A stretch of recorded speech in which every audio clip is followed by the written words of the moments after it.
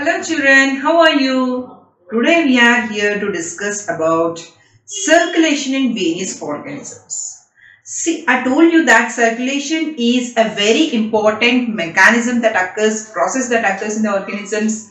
It helps in circulating the nutrients from digestive system to various parts of the body and excretory material from blood to the excretory organs. It also helps in transport of hormones, antibodies, various things like that.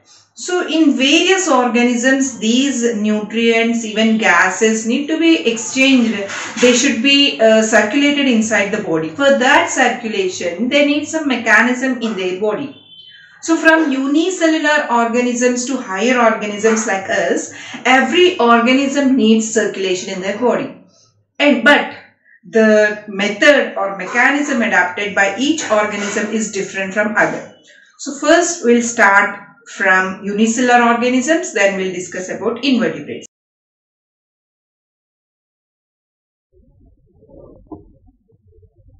Circulation in protozoans is very simple.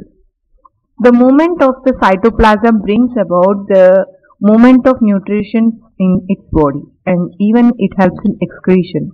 Just like the movement of currents in the ocean, the movement of ocean currents is similar to the motion of cytoplasm, and this movement is called as Brownian movement. The continuous zigzag motion of the particles suspended in a gas or a liquid is called as Brownian movement. It was discovered in the year 1827 by the botanist Robert Brown and is named after him. For example, let us observe a beam of sunlight entering a dark room. You'll find that the dust particles are constantly moving in a haphazard manner. What makes the dust particles move continuously in the air? You already know that air is a mixture of gases, and gas molecules are always in state of random movement. The same is the case of molecules of cytoplasm also. These molecules hit the dust particles from all around and make them move in an irregular manner. Similarly, if you put some pollen grains in water, they do not remain rest, but they move about continuously and randomly. The similar is the movement in cytoplasm of protozoans also, and this is an example for Brown. Okay, now we'll start about invertebrates, children. But before starting about invertebrate circulatory system, I would like to say you one thing. Whenever we study the organ systems of invertebrates, we go in a sequence of their phylum. How we have studied in our classification when we studied in 9th class classification of invertebrates. How was it? It was like this. First we studied about porifera. In porifera, we studied about sponges. Second phylum is Cnidaria. In Cnidaria, we study the organ systems of hydra. And next goes Platyhelminthes. In Platyhelminthes, we study about tapeworm or planaria. Next, after Platyhelminthes, we study Nematodes. In Nematodes, we study roundworm. After this, we study Annelida. In Annelida, we study earthworm. And then we study arthropoda. In arthropoda, we study the insects. Most probably cockroach is studied. Okay, so these will discuss in today's video. So let's go ahead, children.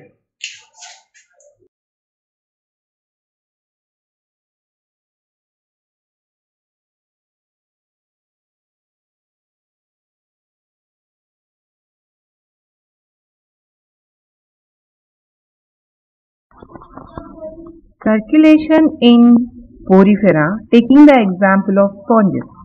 Sponges have pores all over the body. So water from outside, that is, it is a marine organism. So marine water from around its body enters into its body, and this water reaches each and every cell of the body. So it becomes easy for the sponges to circulate nutrients through this water that is mediated inside its body. The water is passing through the spongocoel, which is actually the cavity of the body that is present inside the sponges. This spongocoel, which is present in the sponges, helps in not only circulation of nutrients, it also helps in circulation of gases, exchange of gases, and even it helps in excretion of waste material from each and every cell of the body. Water enters the body of sponges through the pores that are present on the body of the sponges, and they enter the spongocoel, and through the spongocoel the water that is present inside the sponge body, it helps in circulation of nutrients in the entire body of sponges, and it also circulates the carbon dioxide that is present in the cells to the external environment through the same pores when the water leaves the spongocoel.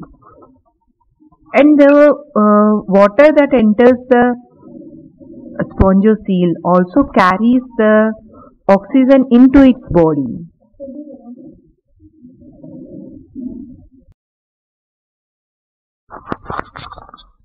So these pores form a continuous water canal system with this spongocoel that helps in transport of oxygen into the body of the organism, and once the water enters into the spongocoel, it acts as a medium for transport inside the body, and it also helps in elimination of excretory material.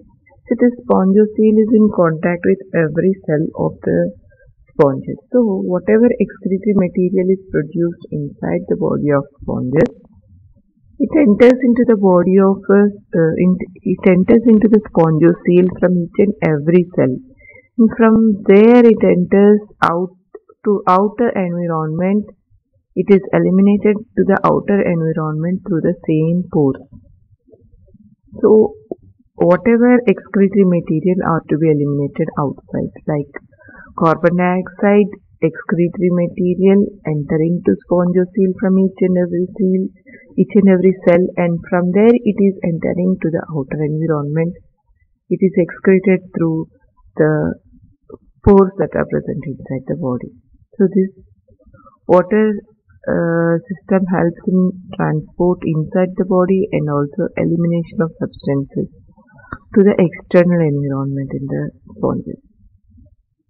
And coming to the circulatory system of hydra.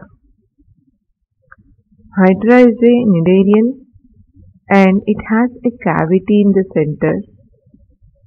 That cavity is called as gastrovascular cavity. This gastrovascular cavity helps in circulation of nutrients inside the body. This cavity supplies the nutrients all over the body to the cells that are lining the cavity. It provides oxygen from water into the cavity. It helps in it takes the carbon dioxide and other waste into it. So this is a simple movement that takes place inside the body of hydra.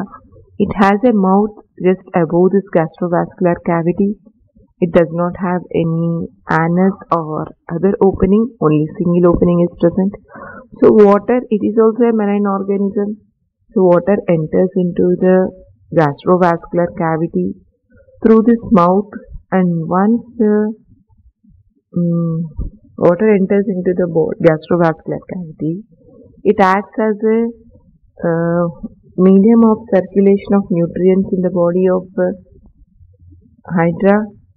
It also helps in collecting all the waste material from each and every cell. excretory material from each and every cell. It also carries the carbon dioxide from each and every cell and helps in elimination of this excretory material as well as carbon dioxide to the outer environment. The water enters into the body through mouth and also leaves the body through mouth only. So there is single opening for this gastrovascular cavity, which helps in entry of oxygen, useful substances like food into the body, and also it helps in elimination of waste material like carbon dioxide and other waste material out of the body of hydra. This is the mechanism of circulation that takes place inside the hydra. Water enters from external environment into the body of hydra and it circulates the substances inside the body. It carries oxygen inside and waste material are collected into this water. Carbon dioxide is collected into this water from each and every cell that is in contact with this gastrovascular cavity. Eliminatory substances as well as carbon dioxide enters into gastrovascular cavity, and the liquid marine water that is present inside this gastrovascular cavity exits the organism through same mouth and carries the waste material out of the body of hydra. So in this way, circulation occurs in the body of this organism. So here one thing to be noted is exchange of gases also is taking place through this gastrovascular cavity and mouth only, and elimination of waste material is also taking place through the same organs, and circulation of nutrients in the body are also taking place through this. So it does not require a separate respiratory system, a separate excretory system, a separate circulatory system. The same mouth and gastrovascular cavity are playing the role of circulatory system, respiratory system, and also excretory system. So when we study about excretory system, again we study the same thing. Next I will discuss about the circulation in platyhelminthes, taking the example of planaria digestia. This planaria digestia is also having a gastrovascular cavity, but here the gastrovascular cavity is slightly different from that of hydra.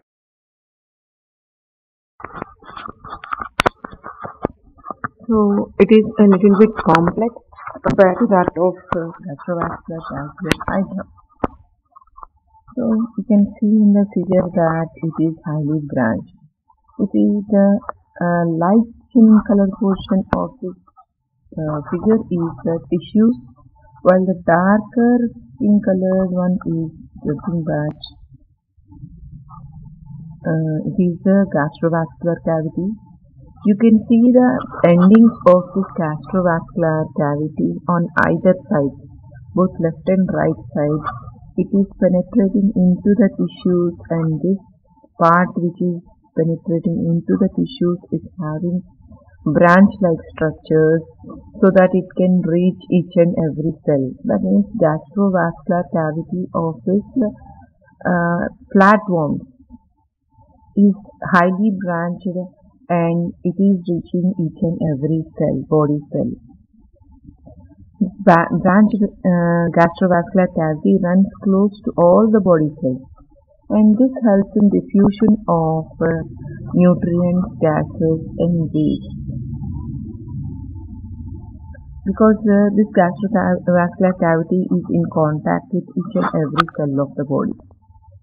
This gastrovascular cavity is helpful in diffusion of different substances to a shorter distance only. A very large organism like human being, if it is having gastrovascular cavity, diffusion of substance to each and every cell is not possible. because it takes time. Diffusion is a time-taking process. It is possible only in these lower organisms because these lower organisms are structurally very small. Since they are structurally very small, the gastrovascular cavity is in contact with each and every cell of the body. And if this type of diffusion is to take in higher organism, it would take maybe months for a single substance to transport over the entire body. Since these are very small organisms, small areas to be covered, that's why diffusion occurs very fast. So that suits the body size of this organism also. So in planaria, only mouth is the organ that is present. Similar to that of hydra, these organisms do not have any second opening like anus for the elimination of waste material. So entry of the water into the body, entry of the substances into the body of these organisms occurs by this mouth only. And one thing about this planarians, not only planarians, most of the flatworms, platyhelminthes organisms are all parasites. Parasites means they live in the body of other organisms, whether it is a animal or human being. Since it is a parasitic organism, these organisms live in the body of other organisms and they absorb the nutrients directly from each and every for each and every cell that is required for this organism. So there is no process like taking the food inside, digesting inside the body. So there is produced inside the body are very less. Since waste material are very less, that is also eliminated out of the body through the same mouth into the body of the organism in which it is living. So that is the mechanism that operates in planaria. The food enters into the nutrients enter into the body of this planaria through this mouth.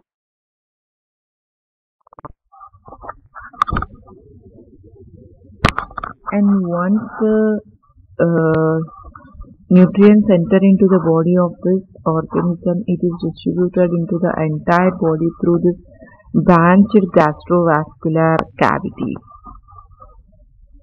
The main disadvantage of this system is that only the small organisms can perform this circulation, and it cannot be seen in higher organisms. Since the main phenomena is diffusion, and diffusion over long distances is not possible, and diffusion occurs at shorter distances in this smaller organisms. So that is suitable for only smaller organisms, it is not suitable for higher organisms.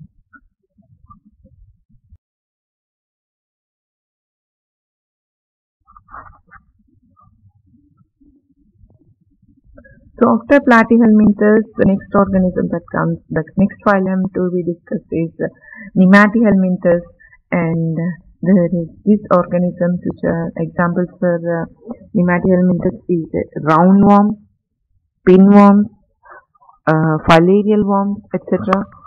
These organisms do not have any gastrovascular cavity. The gastrovascular cavity, when you saw the gastrovascular cavity, it started with mouth. So in these organisms, gastrovascular cavity is modified to form the digestive system with a mouth and anus. So in these organisms, for the circulation, there is another cavity which is called as pseudocoelom. That is on either side of the digestive system. This is a cavity, it is called as false body cavity. And when we studied about the phylum in our 9th class, we discussed that pseudocoelom is a body cavity which is not lined by epithelial cells. Because of lack of epithelial cells on the lining of this coelomic cavity, this is called as a false coelom or pseudocoelom. So, this pseudocoelom, which is on either side of the digestive tract, help in transport of substances inside the body. Since digestive system is present, the digestion process is taken by digestive system. After that, the digested nutrients need to be uh, and they need to circulate inside the body. That is done by the coelomic fluid that is present inside this coelomic cavity. So most of these small organisms, in these organisms, movement occurs in the body through this coelomic fluid only. Movement of substances like nutrients, oxygen, carbon dioxide, these substances are transported through this coelomic fluid only, which is directly in contact with the internal tissues and organs. It acts as a medium of transport. This this is not only present in nematodes. This type of pseudocoelom is also seen in other organisms like ectoprocs, Sipunculans, echinoderms, which we'll be discussing in higher classes, children. Just understand that this is not limited to nematodes. This is present in other invertebrates of other phylum also, which we'll be discussing in higher classes. Only point to remember is it is present in other invertebrates also, not exclusively only in nematodes. So in these organisms, especially nematodes, the circulation is done by pseudocoelom, which is filled with coelomic fluid and acts as a medium of transport for nutrients also, excretory waste also, and it helps in exchange of gases in these organs. Coming to the next organism, that is earthworm. Earthworm is having a well organized circulatory system with two blood vessels. One which runs on the upper side of the body and second that runs on the lower side of the body. The upper blood vessel is called as dorsal blood vessel. You can see it is running in this way on the upper portion. The structure that is present below this blood vessel, you can see there is some openings and all. This is the central structure is nothing but the digestive tract of earthworm, which is in the center, and on either side of this digestive tract or alimentary canal, you can see that there are blood vessels. The upper blood vessel is called as dorsal blood vessel. This dorsal blood vessel collects the blood which is deoxygenated from all the parts of the body. From all the parts of the body, even from the sinuses, that is body spaces, blood enters into this dorsal blood vessel. After the blood enters into the dorsal blood vessel, we can see that there are the structures which are small tube-like structures that is connecting the dorsal blood vessel and the lower blood vessel, which is called as ventral blood vessels. These structures are called as hearts. Pulsating hearts. First time the pulsating hearts are present in earthworm. What do you mean by pulsating hearts? They are made up of muscles and they can contract and relax. Till now there is no structure in any organism which can contract and relax. In this earthworm, it is the first structure which is made up of muscle and it helps in contracting and relaxing because it is made up of muscle. Now that's why they are called as hearts. Sometimes it is just referred to as pulsating tubes. Sometimes it is referred to as heart. This heart is not an organized structure as in higher organism, but it helps in pumping the blood from dorsal blood vessel to the ventral blood vessel. You can see the ventral blood vessel is the blood vessel that is running below the digestive tract. And this ventral blood vessel helps in distribution of blood. It is having minute branches. These minute branches that arise from this ventral blood vessel help in distribution of blood from this ventral blood vessel, from heart to ventral blood vessel, from ventral blood vessel to different parts of the earthworm. This is the circulation of earthworm. Coming to the next organism, it is the circulation in cockroach. In cockroach, we can see that blood flows into the sinuses. There are no particular blood vessels that distribute the blood into body cavities. This type of circulation is called as open type circulation. In this type of circulation, you can see heart is present, blood is present, sinuses are present, and ailiary muscles are present. This type of circulation helps in distribution of nutrients to the all parts of body and helps in elimination of excretory material to the excretory organs of the body. See, this organism do not have blood vessels in its body. That is why this type of circulation is called as open type of circulation. Coming to the sinuses of this organism, you can see that there are three different body cavities of sinuses. First one is pericardial sinus, which is present around the heart, around the circulatory system. Perivisceral sinus is present around the digestive system, and perineural sinus is present around the nerve cord that is present in this organism. So, in this organism, the heart is present in the pericardial sinuses. It is a 13-chambered heart. The small structures are chambers, and blood flows from 13th chamber to 1st chamber. In reverse direction, after the first chamber, it enters into head. We can see that there are small openings in these chambers of heart, which are called as ostia, through which blood enters from sinuses into this heart. At the end of, before the first chamber, there is a blood vessel called aorta, which carries the blood into head region. See, it's the next structures of circulatory system of cockroach are ailiary muscles, which help in contraction and relaxation of heart chambers. We can see that when the contraction of this ailiary muscle takes place, blood moves from perineural sinus and perivisceral sinus into the heart through the ostia, and when the relaxation of ciliary muscle takes place, ailiary muscles takes place, blood moves from pericardial sinus into the heart. So after the blood enters into heart, it moves from 13th chamber gradually to the first chamber, and it enters into the head region through aorta. Once it enters head region, the blood is passed to perivisceral sinus and perineural sinus, and the cycle repeats again. This is the circulation of cockroach. Next, coming to the next organ, that is a mollusca. We can take the example of snail, oysters, squids. In these molluscans, there is a well-organized circulatory system, which is also called as cardiovascular system.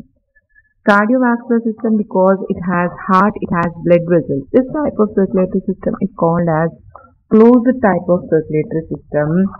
In this closed type of circulatory system, there are blood vessels, heart, and we can see that in mollusca, the respiratory organs are gills.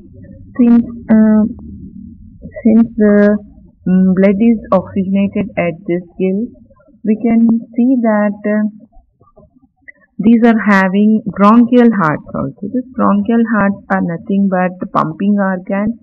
They do not have any role in circulation. They are just helpful in sending the blood to gills. They pump. When they contract, blood is pumped to gills, so that there it is oxygenated. The circulation in mollusca starts like this. The deoxygenated blood that is present in body tissues enters into the bronchial hearts. When the bronchial hearts contract, the blood that is present in these blood vessels is pumped to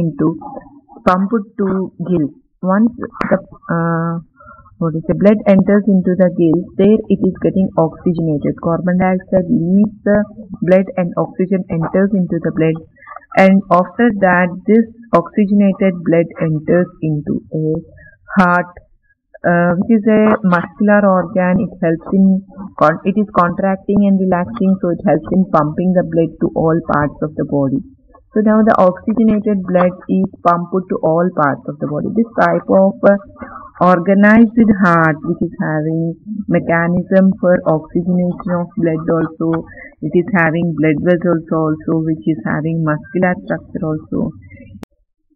So it is a heart which is well advanced compared to other invertebrates, with a pumping organ, with purification of blood, that is oxygenation of blood in separate gills. So it is forming a complete circuit, we can see.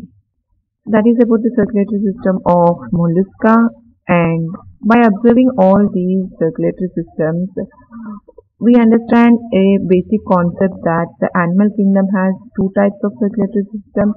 One is open type circulatory system, second one is closed type circulatory system.